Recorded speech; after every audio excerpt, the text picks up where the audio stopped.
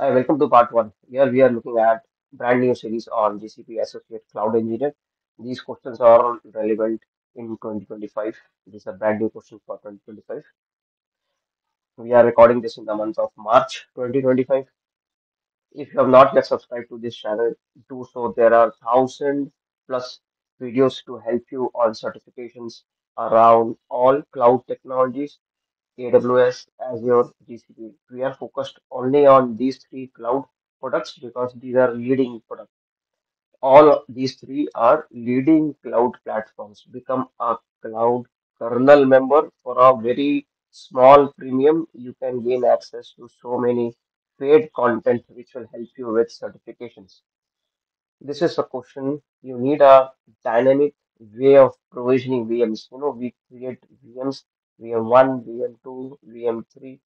So in order to provision this, there has to be some sort of dynamic way. The exact specifications, where is it stored? It will be in the configuration file. So we want to follow best practices that Google recommends. So which method from here we should use? Should we use deployment manager, cloud composer, managed instance group, or unmanaged instance group? Okay, to summarize the requirements, we have summarized it here. We have to do dynamic provisioning. What does this mean? This means there is a need for automation. Automation which will provide you the ability to create, modify, and delete VMs based on defined specification. One.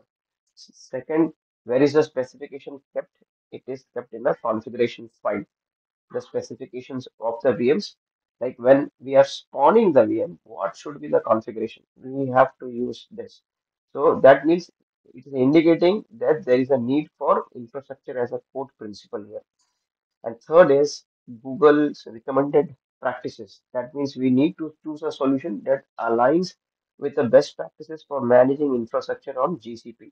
In our case here, deployment manager looks correct. Why? Because deployment manager, it is making use of infrastructure as a code. This service it uses, and you can define the cloud resources in YAML files. Those are called config files, and then you can use this for complex deployments. For example, dynamic provisioning is a complex requirement, and it very well aligns with Google's uh, practices. So deployment manager would be our answer, but let us look at other options. Cloud Composer, this primarily is a orchestration service. You must know Airflow. We schedule, like for example, we say task one. So once task one is done, then you execute task two. Once task two is done, then you execute task three. This orchestration, you can do it using Cloud Composer. Okay, so Cloud Composer is not used for dynamic provisioning of VMs. Then instance group, as usual, uh, we have to manage identical VMs, then we use it. So we don't directly use, they are not making use of configuration files. So that is why this will not suffice. Same with unmanaged instance group.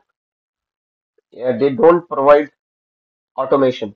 This is not an automation stuff, and it is not suitable for dynamic provisioning because it is not even adhering to recommended practices. So deployment manager would be our final answer in this case. Okay, this next one, you are having a Docker file. This is the next question. You are having a Docker file and you are planning to deploy on Kubernetes engine. So what should you do in this case? So you have to do a Docker file deployment. So you deploy application via Docker file into Kubernetes clusters running on GKE. And GKE Kubernetes engine, this indicates we will use Kubernetes commands and configurations. Simple. So if you see option A, it is telling guys, let's use this command kubectl. So This one, if you want to interact with Kubernetes clusters, then you use it. It is not a standard command. There is no direct command to deploy Docker file. So that is why this will not fit. Okay, can we use G Cloud app deploy command? So this is a command line tool for interacting with Google Cloud Platform Services. So this guy will deploy app engine. I mean, if you want to apply deploy to app engine, this is your app engine, then you use it. It will not deploy to Kubernetes engine. It will deploy to app engine only. This app engine only you can deploy, not to Kubernetes engine. Okay, C says, guys, let's create Docker image from Docker file, which is fine. Let us upload it to container registry. Yes, that is the process. Create a YAML to point to that image and create a deployment with that file. This would work fine. You build a Docker image here, you push it to the container registry, you create YAML, and you apply the deployment. So this option is correct. This will work. D, it is telling that guys create a Docker image from a Docker file, upload to cloud storage. See, uploading is not required. You have to register. That is one. They are creating a YAML file, but then they are making use of Cube ECTL for deployment. So, see, few things are a problem here.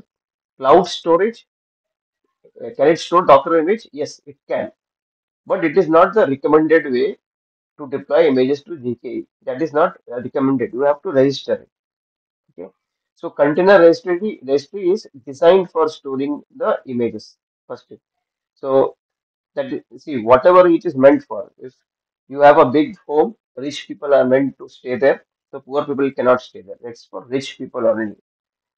Uh, the option is technically possible, but not a best practice. It is less efficient. So we have a better option. C is a better option. That is why we are not using D as an option for us. So in this case, uh, this will not work. So answer is correct method is this one. We have to use option C.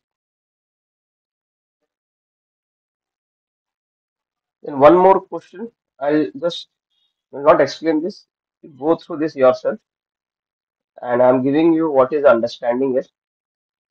So what you have to do out of the question, and this is the answer, final answer. So if you are able to solve it yourself, that's great. Otherwise, in the next part, we will start with solving this question first. So if you are not yet subscribed, do so. 1,000+ videos are already there to help you with AWS, Azure Cloud, and GCP Cloud certifications. This brings us to the end of brand new series, March 2025 onwards, on Associate Cloud Engineer. This is a Google Cloud certification. This was part one. We will post many more such parts.